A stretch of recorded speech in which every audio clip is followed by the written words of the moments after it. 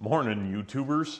On today's episode, we are going to be doing stick welding in the horizontal position. So my previous videos, I covered like the flat position, haven't done any overhead yet, haven't done any vertical up, but we gotta bite off as much as we can chew. So we need to get up to the point to where we can do the overhead and vertical up. And this is a great place to start honing our skills on something a little bit more difficult than the flat position. So for today's video, we will be using 6013.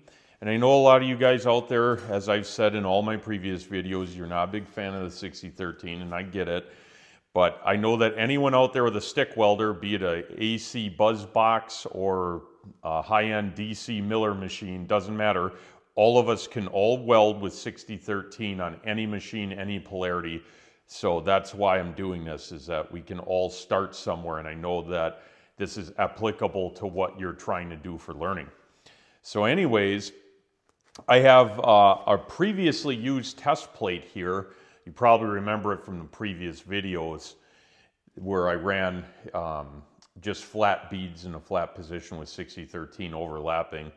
If you didn't watch that video or any of my other previous how to stick weld videos, trust me, start on those first, then come back here. Because if you're trying to watch this to learn how to stick weld, well, you're gonna be a little lost, because a lot of these, a lot of stuff I'm gonna be doing, I'm not gonna explain a lot about it, simply because it's all been explained on previous videos.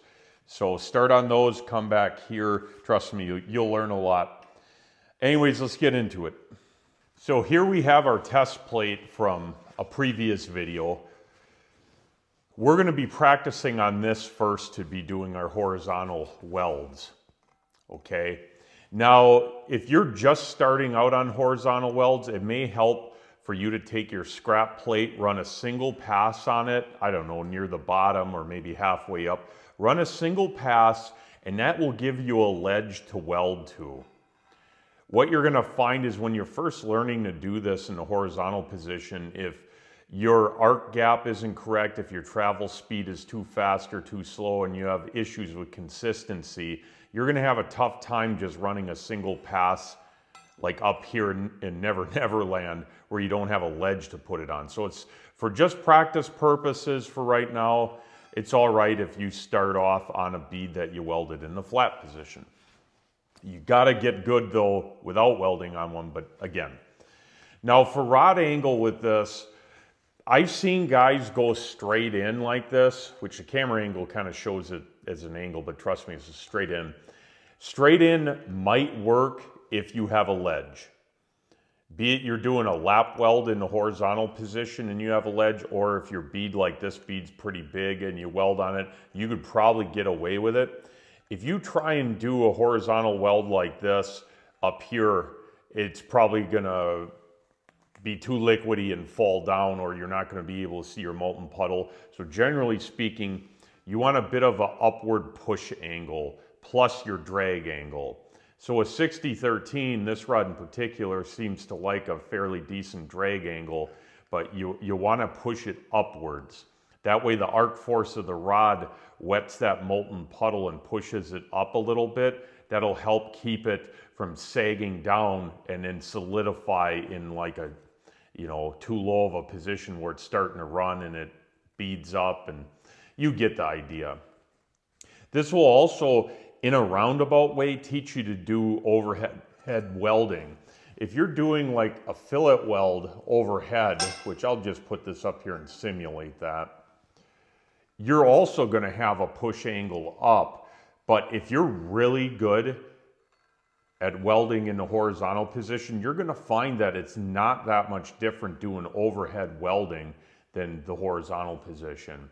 Now 6013 is not the easiest rod to weld overhead or vertical up for that matter, but it's doable.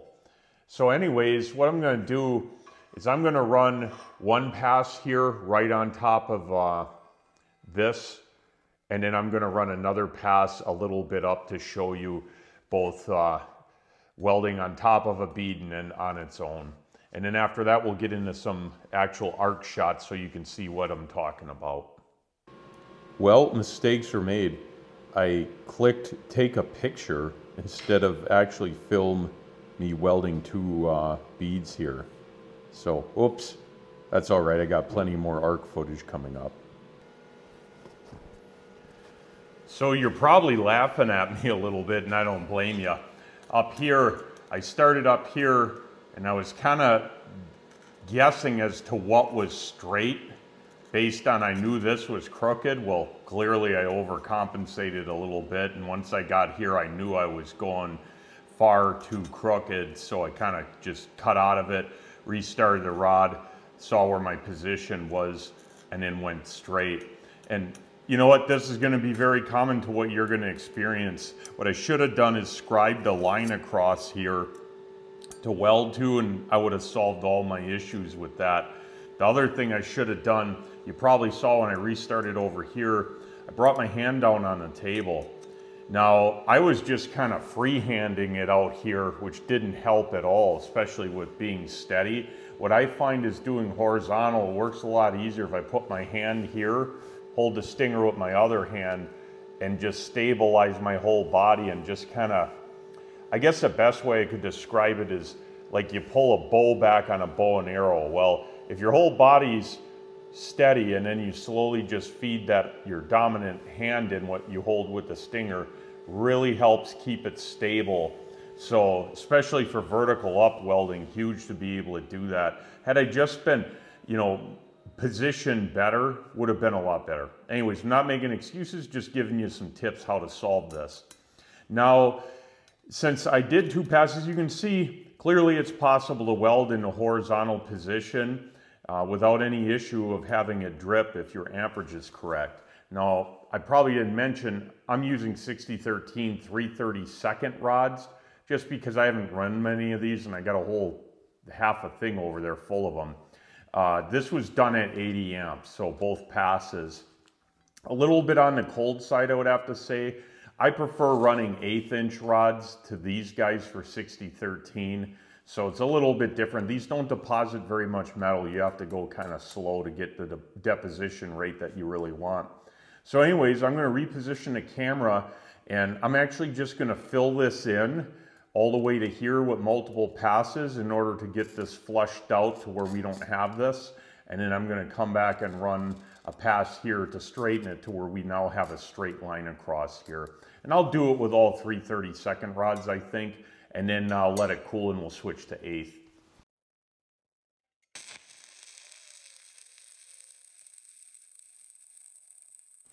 So this footage isn't the clearest, don't worry, the next bunch of arc shots are much clearer. I figured out a way to improve the clarity drastically. But anyways, you can see my travel speed's pretty slow. I got an upward push angle on it. I'm just kind of feeding it in, letting it fill.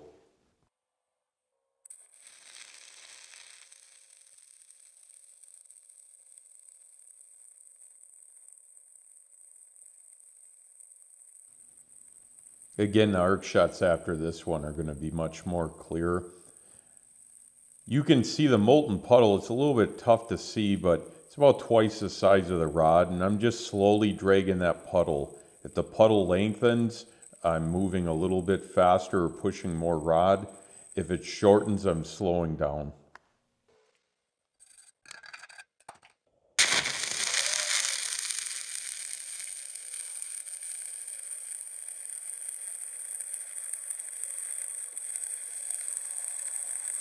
The clarity of this is very clear. If it's not as clear on your end as it is as I'm watching this editing it, make sure that you up your resolution in your settings on YouTube so you can really see this. But that molten puddle, I'm just dragging it along. It's a pretty defined puddle in this image.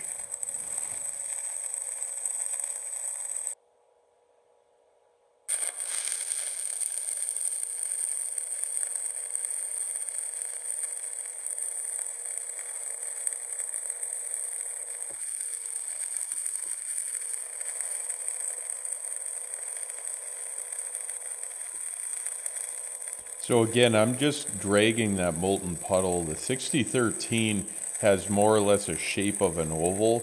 And by slowly dragging that along and letting the rod fill, I'm depositing the weld. So as you saw in those arc shots, the rod angle is not going straight in. This is straight in. It's at a slight upward push angle, and I'm still dragging it. Now you saw I was kind of inconsistent. My travel speed wasn't that smooth. Working around a camera is pretty tough. But even though I was fairly inconsistent, this overlapping bead on plate, if I buffed it off, pretty decent. I filled it out. The lines were going all crooked. And this is practice, just like you're going to be doing. So make sure that if you do like I did, where you weld it at an angle and it's all messed up, go back and fill it in and then run a pass over the top in order to clean it up. So I'm going to switch over to 1/8 inch 6013. I think the puddle will be a little bit easier to see since it's going to be bigger. These little 332s don't make much of a puddle, so it's a little difficult, or more difficult to see, I guess. So let me switch over to 1/8 inch. I'm going to run a pass without the lens on the camera, and then I'm going to run one with it, just so you can see like my hand position and rod angle and everything. It'll make a little bit more sense. A little smoky in here. I'll have to turn the air handler unit on after this.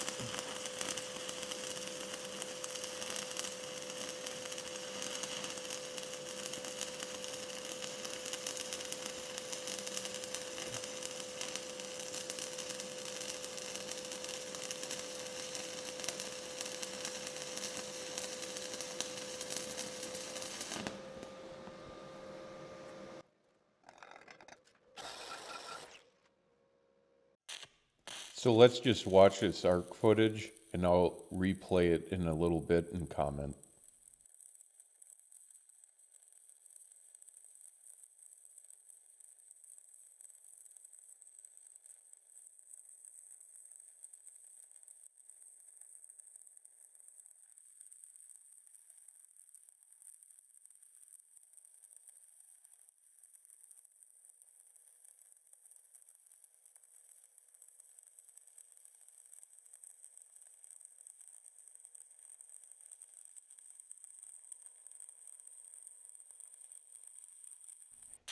This is probably the best arc shot I've caught so far. The molten puddle ends about double the rod width away from where the rod is. You can see that edge there that is bubbling and then there's nothing behind it. That's the edge of the molten puddle. And you can see I'm just dragging it along to where it stays equal in width and height.